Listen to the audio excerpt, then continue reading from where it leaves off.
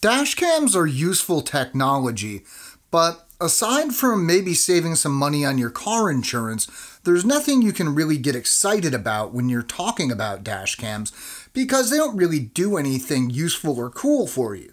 But what if they did? The Jomise K7 1600P Dashcam doesn't just sit and silently record your daily commute.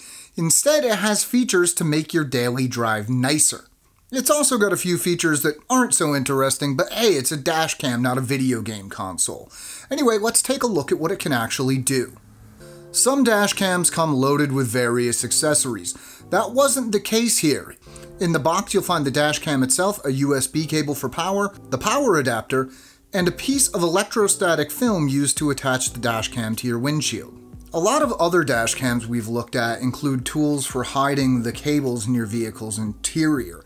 This doesn't, but I guess that part is optional. Still, it's nice to know that there are no tools installed. You'll need to get some of your own. As the name implies, the Jomise K7 records video at up to 1600p. Specifically, it uses a video resolution of 2560 by 1600 at up to 30 frames per second. Or if you want, 1080p at 60 frames per second. To capture that video, the K7 features a Sony Starvis IMX415 sensor and an f1.6 6-glass lens meant to filter out glare. To make sure it captures everything, the K7 shoots at a 170-degree wide angle, which can cover 4 lanes of traffic. Now, I've already mentioned the K7 has features you won't find in other dashcams. Let's take a look at what those actually are. Two of the most interesting features aim to help you keep your attention on the road, or at least remind you that, hey, you're driving, so you should probably pay attention. The camera will let you know via its built-in speaker when a traffic light changes from red to green, meaning you won't hold up traffic behind you. If instead you're stuck in traffic waiting for the car in front of you to move after the lights changed, the K7 will also let you know once they do start to move. These two features may not sound like much on paper, but if you drive home from work in heavy traffic every night, you'll appreciate having the assistance. The K7 also features a built-in GPS tracker, no external dongle necessary. Jomise also boasts that this is the only dashcam with a custom screensaver. I don't know why you'd want or need that, but hey, it's there if you do. Mounting the K7 is slightly different than other dashcams I've tested to date. Instead of simply peeling the protection from the adhesive on the back and mounting it to the windshield, there's an intermediate step. You get a small sheet of electrostatic film that you're meant to put on the windshield first. Then you attach the camera to this.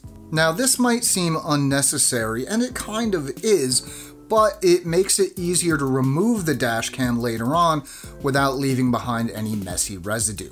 Now, this next part I found out the hard way, so make sure you don't do this. Once you mount the camera, it's pretty tough to get to the micro SD card, so before you mount it, make sure you insert the micro SD card you're going to use and plug in the power cable.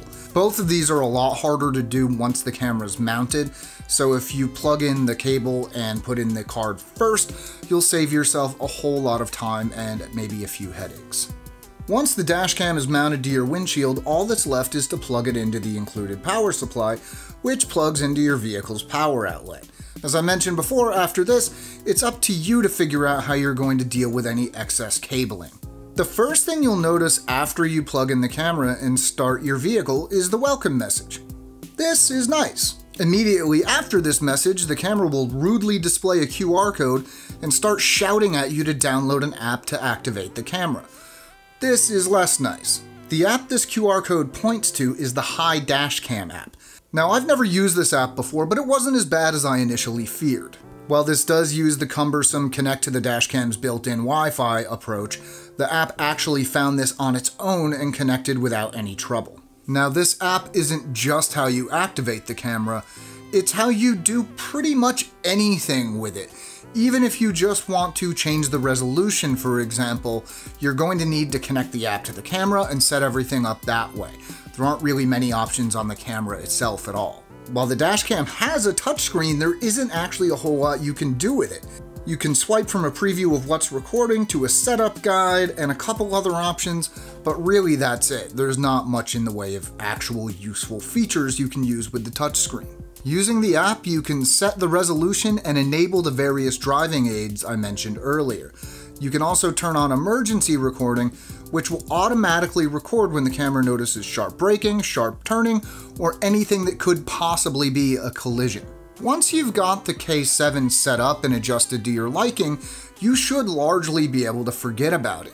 When you start your car, it automatically turns on and starts recording, so as long as you never unplug it, you shouldn't have to think about it a whole lot after the initial setup. Like many dash cams, the K7 uses loop recording by default. This means that as your memory card fills up, it'll remove and overwrite old recordings with new ones. This means no worrying about having to manually remove files from your memory card as it fills up, which is nice. Even better, the camera has a built-in G sensor to detect possible accidents. When it notices these, it locks the file that's currently recording, so you don't have to worry about it overwriting any footage of a possible accident. The K7 also features parking monitoring. This means that even when the car is turned off, if the G sensor notices a bump, it will start recording so you don't miss any possible parking lot hit and run incidents. Some dash cams, especially older ones, didn't always make their footage the easiest to access. With the K7, you don't even have to pop out the micro SD card. One of the advantages of the app-based approach is that no matter whether you're running an Android phone or an iPhone, it's easy to take footage from the camera and add it to your phone's built-in photo gallery. The driving aids that Jomise advertises are also truly handy. Even if you're an unusually attentive driver, the prompts for light changes in the car ahead of you moving can make driving a subtly nicer experience. Dash cams are by their very nature utility cameras, so I've never really looked at dash cam footage and thought, wow, that looks amazing. That said, I will say that this produced some quality footage, among the best I've seen from a dash cam. Part of this is because of the near 4K resolution. Another part of it comes from the optional wide dynamic range color. This is somewhat similar to HDR, but here it's meant to be more practical rather than flashy. For example, it could at least theoretically help police track down a hit and run by seeing the color of their car more accurately and helping them find it better. WDR also helps with night vision. Between the glare filtering from the 6-glass lens and the additional visibility provided by WDR, this is some of the better night vision we've seen in a dash cam. It's certainly a big step above any dash cam without either of these two features. If you're going to have a dash cam, you might as well have one that's useful for driving in addition to just insurance purposes. That said, there are two negatives here. The first is that you need the companion app to control any of the settings. The second is that this is only a front camera setup. Jomise sells other cameras with included rear cameras, but that isn't the case here. Now, neither of these are major deal breakers, just things you should keep in mind if you're looking at buying this. Assuming you've already got a dash cam, you may not want to upgrade just for the handy features here. That said, the K7's resolution, simplicity, and extra features do make it worth recommending. If you don't have a dash cam already, this is absolutely one worth considering. Now, if you prefer to read or you just want to compare specs, check out the written version of this review over at makeuseof.com. There we have a coupon code for early buyers, and we're giving one of these away. Even better, we're giving other stuff away all the time. Check that out at makeuseof.com/giveaways. Now, if you're here for a video bonus code, I've got it. It's Dash Like the Wind, all one word.